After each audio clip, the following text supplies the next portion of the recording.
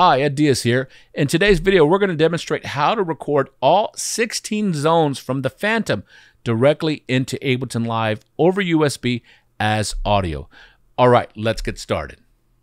So if we wanted to record tracks from the Phantom, maybe we go ahead and we have a song and we want to go ahead and record that song into Ableton. Here's the most basic way we're going to do it. So I'm going to go ahead and choose this song called Feeling You. So I'll have that right here. Let's give it a quick listen. So right there.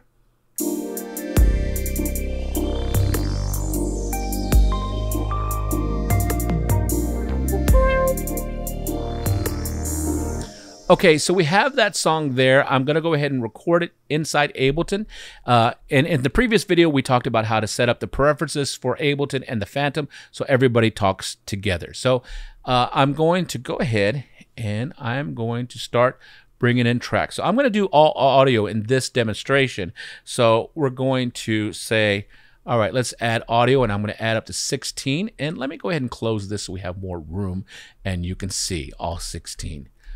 Great. So I'll do it in this screen. I really like using the live set scene, but we're going to actually record it inside the arrangement view.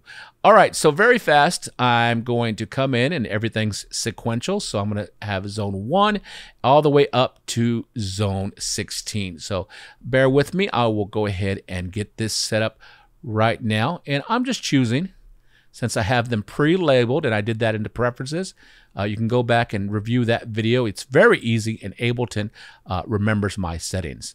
So there we go. So just about halfway there. And once again, what I'm doing is I'm setting up Ableton to know which of the Phantom zones or the Phantom inputs are being played. So here we go. Now, another cool thing while I'm finishing this up, if you find this is something you're going to do often, you could always go ahead and save this particular setup with the inputs in Ableton. You could save that as a template, and that would save you a lot of time if this is something you do often.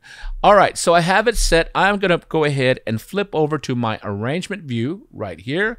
There, we are all set to go inside Ableton. Once again, I'll go ahead and close this window because I'm not really using it.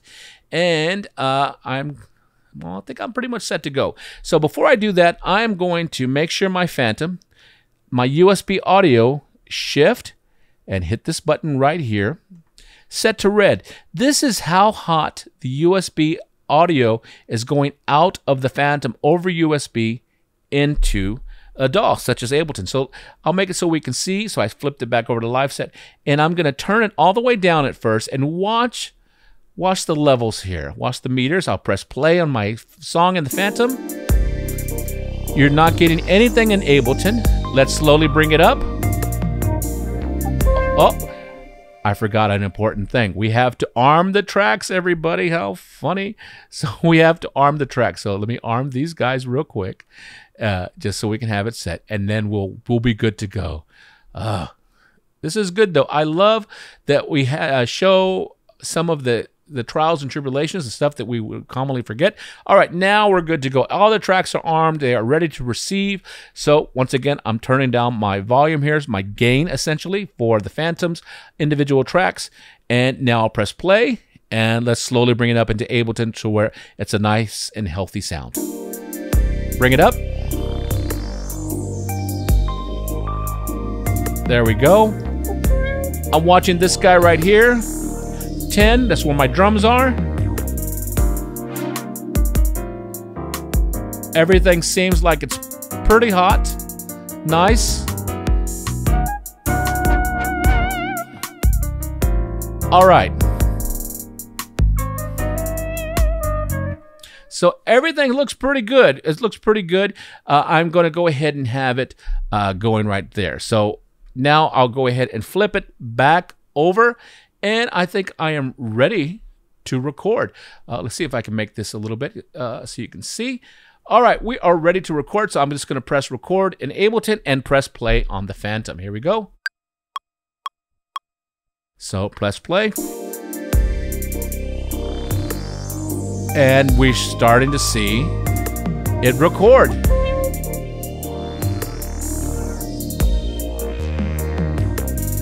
Very good.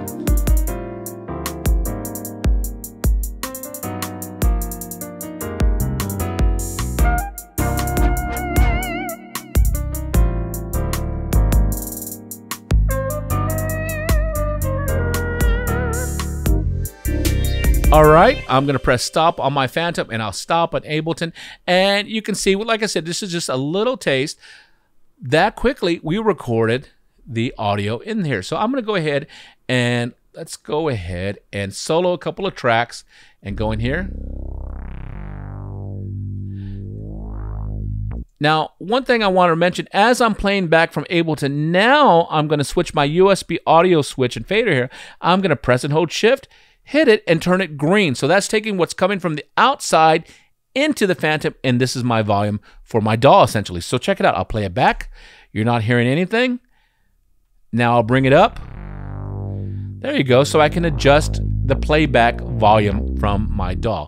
So once again, that was that track. Let's go ahead and hear another track. Let's hear that drum. I think it's on number 10. And here we go. I think this is it right here, 10.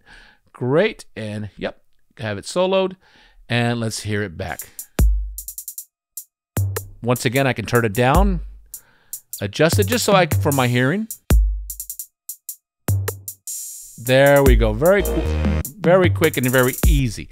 All right. So as you see, recording the tracks into Ableton Live from the Phantom, just taking all of our songs that we're kind of dropping down in there is very easy to do. All right. Watch the next video because we're going to demonstrate how to have the Phantom, the tempo of the Phantom, sync up to Ableton Live. So that way all I have to do is press record in Ableton Live and the Phantom will be recorded by Ableton Live at the correct tempo set by Ableton. All right, I hope this helps you guys out. Take care and we'll talk to you later.